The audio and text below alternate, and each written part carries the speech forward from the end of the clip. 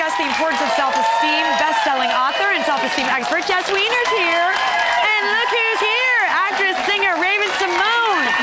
We're going to talk to Raven in a second about how she's involved in this whole thing. But Jess, this is a great thing that Dove does, because you see these pictures. I mean, we watch America's Next Top Model, that show.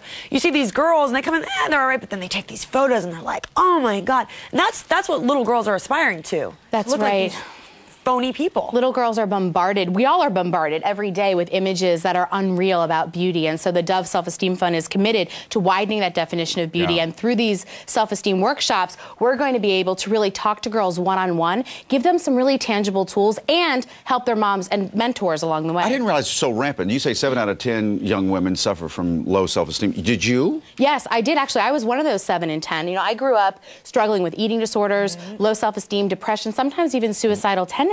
Raven, you too, or no? I think that in this industry, I'm definitely bombarded on a daily scale of images that I'm supposed to be looking like, or what beauty is supposed to be. But I've had such a wonderful group of people surrounding me that I've learned to love myself from the inside out. And if I have a problem with myself, fix it from, my own feeling. And that's because of the mentors, and that's also from companies like Dove and like workshops like this, teaching me how to understand that. So you actually go to these workshops and you help these, what, 11, 12-year-old girls? Yes. Yeah, we talk to them and we give them tools to help them grow their self-esteem and how to be a good friend to other people as well. It's important to see a celebrity and certainly a role model like Raven. Oh, yeah, definitely. She's an amazing, authentic young woman, and she's such a great deliverer of this message to girls because she's lived it. Well, she was on The Cosby Show, and of course you're a cheetah girl. And the kids all know that. But as a parent, I have two girls growing up. They would freak me out that they had low self-esteem. How could I possibly help them? Well, there are lots of things that you can do to help them. And one of the things that we're going to do today in the workshop is we're going to go over what we call a self-esteem bubble, which is one of the first things that Raven and I are going to teach the girls today.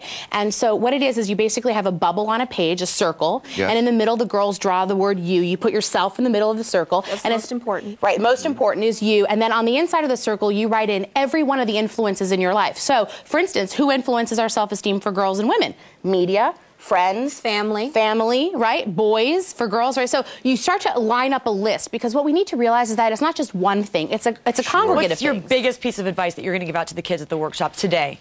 Today is to probably look within themselves and try to develop themselves instead of develop what somebody else. We just had a segment where we're telling an adult, somebody who's in their 30s, the same thing. We have to get to kids young. We have to get to kids, and we have to get to parents. So if, like you as a dad, if you want more tools, that campaignforrealbeauty.com, you can get these tools and more. It's just about starting the conversation. And they role play, and they have all sorts of different things. And in it's these also workshops. about the right language that you use when you're talking to your family. Please, go find one of these workshops for your kids. There's one near you, probably. Simply log on to our website, ImageShow.com.